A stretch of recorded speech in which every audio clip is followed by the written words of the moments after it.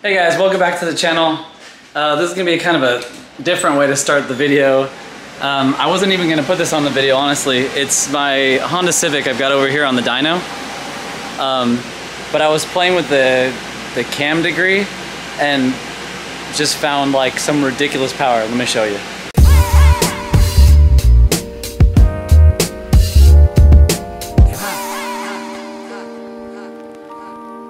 Okay, so this morning I came in and I had dynoed last night.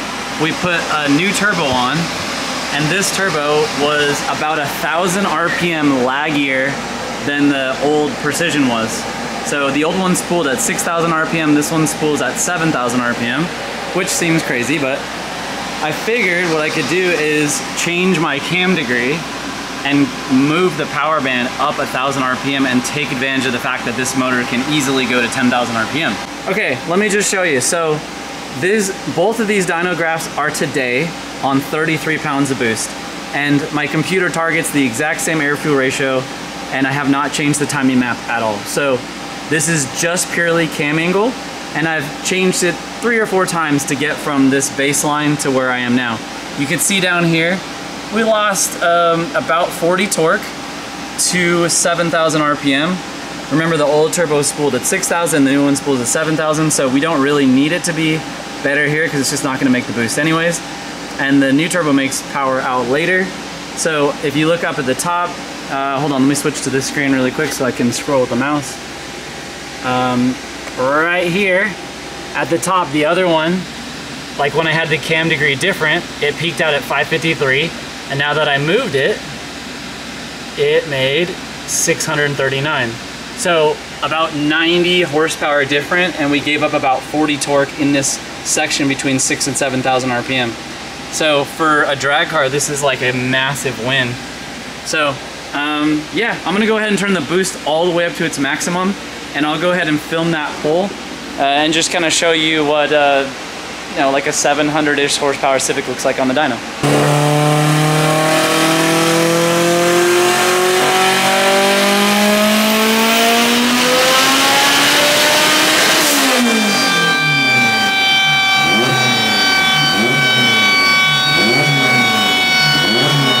Okay, now that I'm done with the Honda, I want to get back onto my 350Z project. So that brings me to today. I didn't film it because it's really boring, but if I have them, I'll throw some screenshots of what I did. That turbo is a 6266 Precision.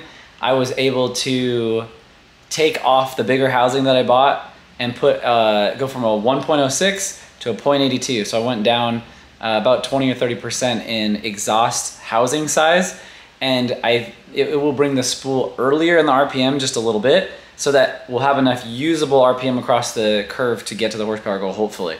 So today, I'll just be dialing that in and raising the boost level and trying to flatten the curve to try to get to wherever our endpoint is. I would like to see at least, you know, more than 450. 500 would be like fantastic, but I don't want to put it in the universe because it might not happen. But I did discover one more really disappointing thing, and this is definitely a huge factor in why it may have not been acting correctly. After I cut those wastegate holes and welded in the wastegates, I thought I cleaned out the pipes good enough and got all the metal shavings and stuff out, but unfortunately one piece of metal I did not get out. It must have just been stuck somewhere. And that one piece of metal went through the turbo manifold and up into the turbo wheel and chewed up the edge of the wheel. So right now we are on kind of a damaged 6266. So kind of take the numbers with a grain of salt. Based on my first pull that I just made, it looks like the boost does come up faster, and it doesn't want to maintain turbo speed with the wheel being kind of messed up. I would love to see just 15 pounds straight across the graph and see where that got me.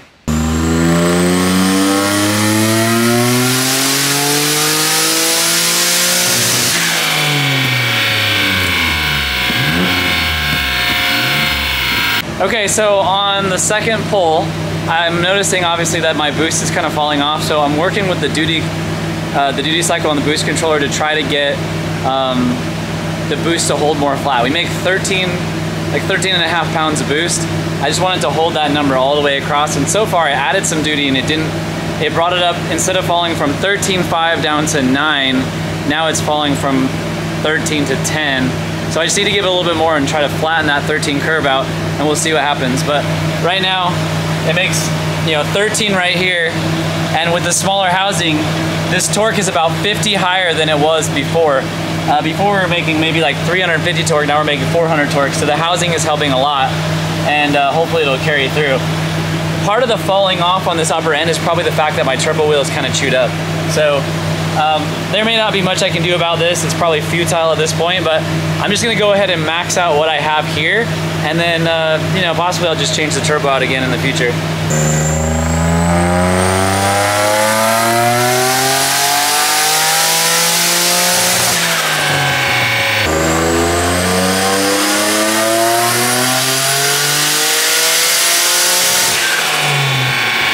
I just made the final pull. I've got the boost controller set as aggressively as I can. It was able to hold the boost a little bit, but not all the way to red line. Still kind of falls off, but not as much. And right back at 440 horsepower, which is really annoying. However, the curve is a lot nicer than it was before on the big housing. 5,000 RPM, you know, looks really nice. We don't want the torque hitting super hard right here and like breaking the rod, so it's a little softer through here. Finally makes like about 400 torque. Like I said, that's about 50 more than before, with a peak of 440, so the same peak horsepower. I'm guessing that's just because the wheel is broken, because obviously that turbo can make more power. But okay, I think that's as far as I can go on this setup with a broken turbo, which is just annoying. We're never gonna make it to 500, but I figured I'd show you guys that anyway, because at least we're making some progress.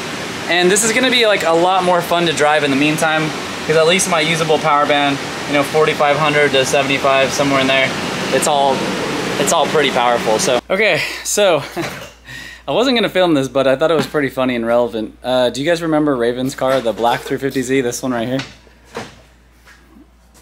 So we finally got around to pulling the motor after his, you know, most recent blow up shenanigans. This little guy's made like 22 pounds of boost on a stock motor before. But anyway, this thing was cruising around. It wasn't on a high boost or anything, probably 14 pounds of boost. You know, 450-ish horsepower probably. And he was just on the highway one day and the whole motor just let go and grenaded. And you see like in there's like metal pieces. I think it chucked a rod out the side of this block. But then look at this. This is what's crazy. We took the upper plenum off, and I have never seen carnage like at this level coming off of a motor before. That was all just laying in the intake manifold. I'm not even totally sure how that got up there yet. We're gonna do some more investigating, but I thought it was... Okay, we got his whole motor out, and it's actually crazy how bad this blow up was. Not only did he blow a hole in the side of the block, but he blew one in the back of the block too. I gotta show you guys this, it's pretty crazy. So, I didn't even notice it at first, but if you look underneath the motor mount, we saw these little chunks, and you can see the hole right in there. Oh, that's not good. And then come around the back, and what do you know? Another hole right there. You can see Raven's car out there in the parking lot. The motor's out of it, and it's just sitting there empty. No motor, no trans. So we really need to decide what's going back in it. I'll just be thinking about that. But I was gonna say, comment below, let me know what you guys would do, and I have some other interesting Nissan stuff next video. So I'll see you guys in like a week or so. Take it easy and see you next time.